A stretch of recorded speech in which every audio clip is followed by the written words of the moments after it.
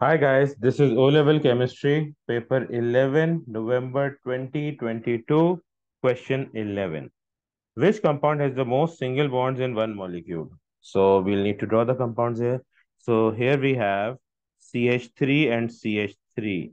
So this is an alkane called ethane, and the number of single bonds here are 3 and 3, 6 and 1, 7. So we have 7 single bonds in ethane. Next is an alcohol, CH3, CH2OH. A two carbon alcohol is called ethanol. So ethanol has 1, 2, 3, 4, 5, 6, 7, and 8. It has 8 single bonds present in its structure. Moving on, we have CH3COOH. A two carbon carboxylic acid is called ethanoic acid. In this ethanoic acid, we have 1, 2, 3, 4, 5, and 6. 6 single bonds, and we have a double bond here. So this will not be counted. Next, in D, we have CH3, CH, and then we have a CH2, which means these two carbon atoms will have a double bond between them. So in total, the number of single bond presents are 1, 2, 3, 4, 5, 6, and 7, and this double bond will not be taken into account. So the structure with the greatest number of single bonds is ethanol, making option B the correct option for this question. Question 12. The formula of ammonium metavanadate is NH4VO3. It consists of ammonium ions and VO3 ions. So if ammonium ions are present, the charge on an ammonium ion is positive 1, which means the anion VO3 will have a charge of negative 1 on it. Okay, what are the charges on these ions? Ammonium ion positive 1, vanadium ion negative 1. So option A is correct. B has 2, C has 3 and minus 4. D has plus 4 and minus 3. All of these options are incorrect, making option A the correct option for this question. Question 13. Which mass of oxygen gas combines with exactly 16 grams of sulfur to form sulfur dioxide? So, in the equation, sulfur combines with an oxygen molecule producing sulfur dioxide. So, the mass of sulfur is 32 and the mass of O2 is also 32 because 16 plus 16 is 32. And the mass of SO2 is 32 plus 32, which is 64. So, according to this molar ratio, 1 mole of sulfur reacts with 1 mole of oxygen gas, producing, if the masses are concerned, then twice the mass of each of the components. So, we have a ratio of masses here. So, the question asks us 16 grams of sulfur. So, if sulfur would be 16 grams, based on this ratio, the mass of oxygen will also be 16 grams, and the mass of sulfur dioxide produced would be 16 into 2 is 32 grams. They have asked us the mass of oxygen. So the mass of oxygen would be 16, making option C the correct option for this question.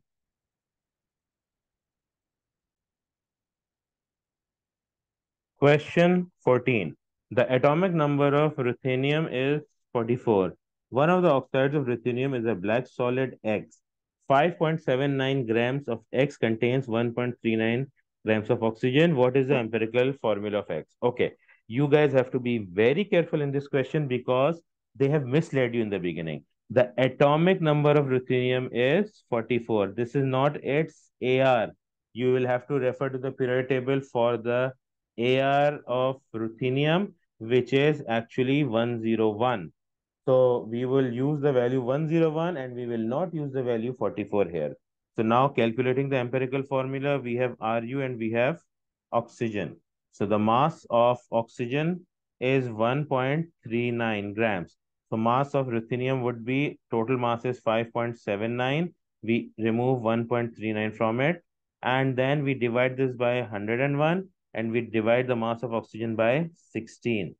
So Doing this, we have a value of 0.436 here and a value of 0.0869 here. So 0.0436 actually. So this value 0.0436 is a smaller value. So we take out the simplest ratio by dividing both these values by 0.0436. So we get a whole number ratio of 1 is to 2, which means the formula of ruthenium oxide would be RuO2. And this makes option C the correct option for this question.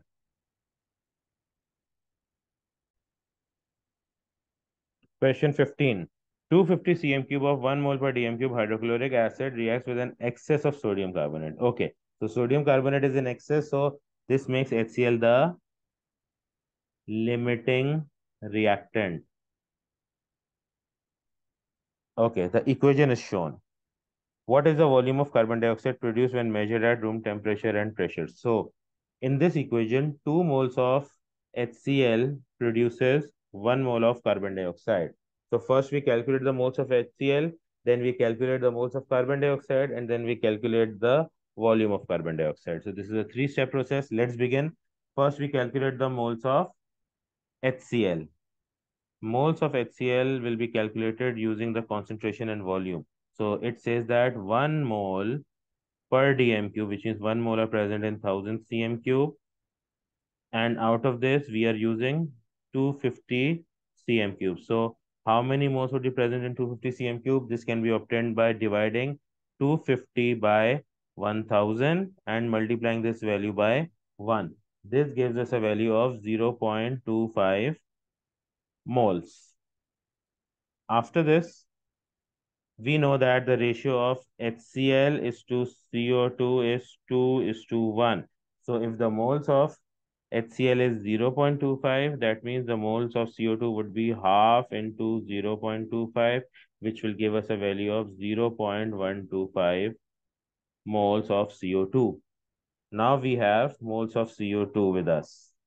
We know that 1 mole of any gas occupies a volume of 24 dm cube, and the moles of CO2 that we have obtained is 0.125. So 0.125 moles will have what volume? We can calculate this by dividing 0.125 by 1 and multiplying this value by 24. So we end up with a volume of 3 decimeter cube for the carbon dioxide produced. This makes option A the correct option for this question.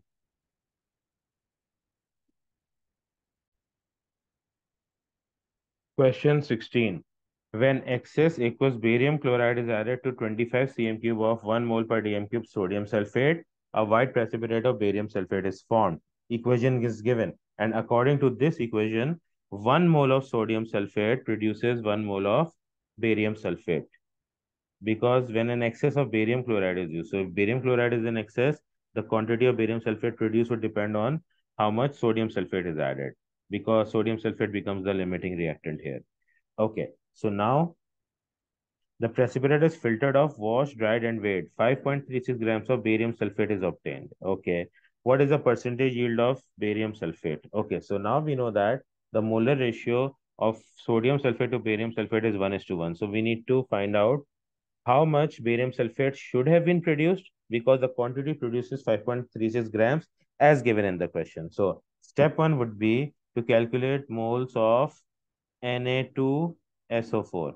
So moles of Na2SO4 can be calculated by using the concentration, which is 1 mole per dm cube. That means 1 mole are present in 1000 cm cube, and we use 25 cm cube of this. So if we have used 25 cm cube of this, we need to find out how many moles we have used. So this would become 25 divided by 1000 multiplied by 1. This gives us a value of 0.025 moles. So if we have used 0.025 moles of sodium sulfate, that means the moles of barium sulfate produced should also have been 0.025. But now we need to find out moles of barium sulfate, because its mass is given. And the mass of barium sulfate is 5.36 grams. So 5.36 grams mass upon mr. Mr of barium sulfate is 233. So we divide 5.36 by 233 and we have a value of 0.023 moles.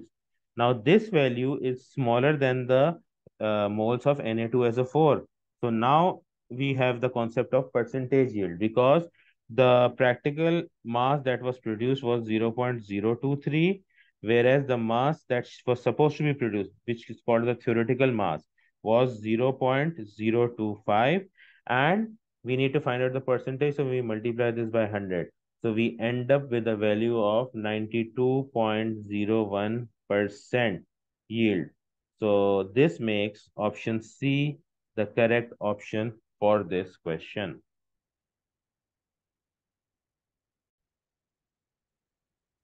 Question 17. Aqueous copper to sulfate is electrolyzed using inert electrodes. Okay. Which statement is correct? Copper is collected at the anode. Copper ions would be reduced.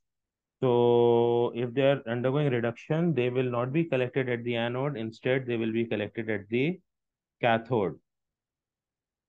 Next, hydrogen is collected at the cathode. No, copper ions would be collected because copper is less reactive than hydrogen. So we end up with copper metal being deposited at the cathode. C, oxygen is collected at the anode. Anode is where oxidation takes place, and ox oxide ions from water or hydroxide ions from water rather are converted into oxygen. So this is correct. D, sulfur is collected at the cathode. There is no collection of sulfur in this process anywhere. At the cathode, we have collection of copper metal. So this makes option C the correct option for this question. Question 18. Concentrated aqueous sodium chloride is electrolyzed using inert electrodes. So we have the term concentrated here and we have chloride present. So at the anode, we will have chlorine gas being produced. How? Because oxidation takes place at the anode. So 2Cl minus will give us 2 electrons and Cl2 gas. And at the cathode, since sodium is present, hydrogen is less reactive than sodium, so we will end up with 2 moles of H positive ion accepting 2 moles of electrons, producing hydrogen gas. So at the anode, we have chlorine being produced, and at the cathode, we have hydrogen gas being produced. Okay, so what does the question ask us? Which equation shows the reaction occurs at the anode? We have just made that reaction over here, the equation that takes place at the anode. So option A is coinciding with what we have just mentioned. So option A is the correct option for this question.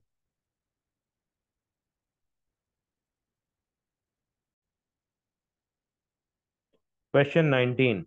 Which pair of equations correctly represent the reaction taking place at the anode and at the cathode during electrolysis of molten silver bromide? So if we have molten silver bromide, then the collection at the anode and the cathode would be that of silver metal and bromine, liquid and gas, both, whichever, because of the heat that is produced. So at the cathode, we have reduction taking place. Silver ions, Ag positive, will be accepting electrons, producing Ag metal.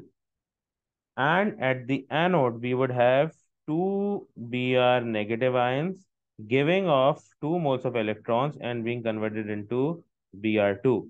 So we have already identified which equations we are getting. Now we have to link this to the correct options. So in option A, the equation for bromine is correct and the equation for silver is wrong because Ag does not have a 2 positive charge. In option B, we have 2 moles of Br negative ions, which is wrong. In option C, we have a correct equation for Br and we have a correct equation for silver as well. So option C is correct. In option D, the anode is having silver being reduced.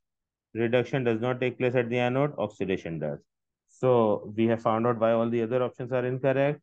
This makes option C the correct option for this question?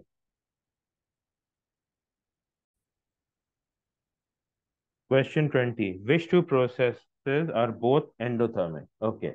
Option A has combustion in it. Combustion is always an exothermic process, never an endothermic process. So wherever combustion is mentioned, that option will be incorrect. So the other option in A is cracking. Cracking is an endothermic process because energy is required to break a higher fraction alkane into smaller, more useful fractions. And in B, we have fermentation. Fermentation is also an exothermic process. In option C, we have cracking, which is correct, and we have photosynthesis. Plants need energy to photosynthesize. Yes. So both processes are endothermic in option C. In option D, photosynthesis is present, which is correct, but we have respiration. Respiration gives off energy. It is an exothermic process. So this makes option C the correct option for this question.